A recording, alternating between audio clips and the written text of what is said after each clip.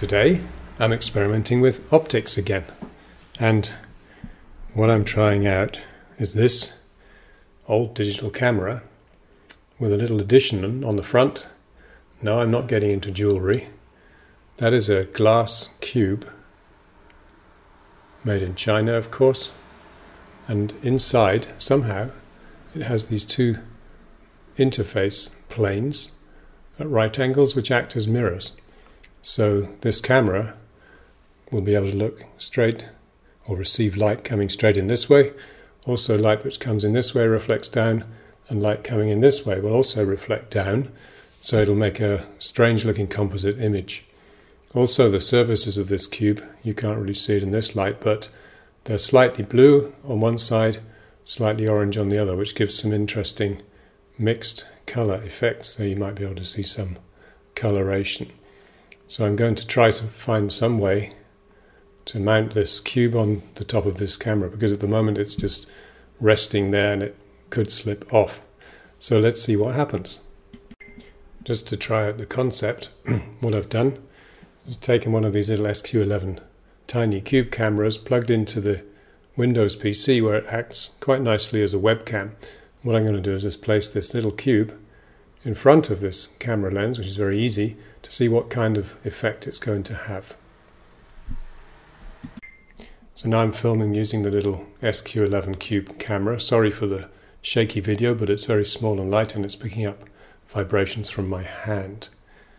You can't see it, of course. What I'm going to do though is I'm going to place the glass cube, which is here. There you can see the slightly different coloured faces and views you can get through the thing.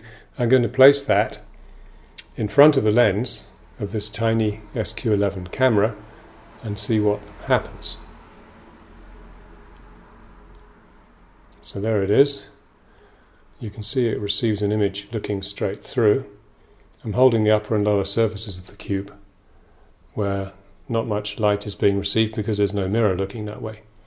So this is filming straight through the cube, looking at me, but you see over here on the right there's also the window, which is to the right of me, and that's being reflected because it's 90 degrees to one side. Those old cameras up there are above my head, and this also receives light from the other side, but you can't really see anything yet because my hand is there. But if I manage to mount this cube on the front of a camera, then you'll be able to see that it receives light from two sides as well as from straight ahead. I'm going to rotate the cube now so that not the blue face is facing the window over here, but the orange face, which should give a different kind of coloration.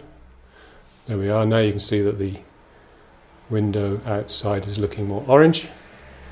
And here's me. And as I said, there's nothing to be seen on the other side because my hand is in the way. So let's see if I can find some way of fixing this tiny glass cube, which was delivered from China. It took about 4 to 6 weeks to get here. Not expensive and quite fascinating in terms of optics. So let's see what happens when I mount that on top of this tiny SQ11 camera.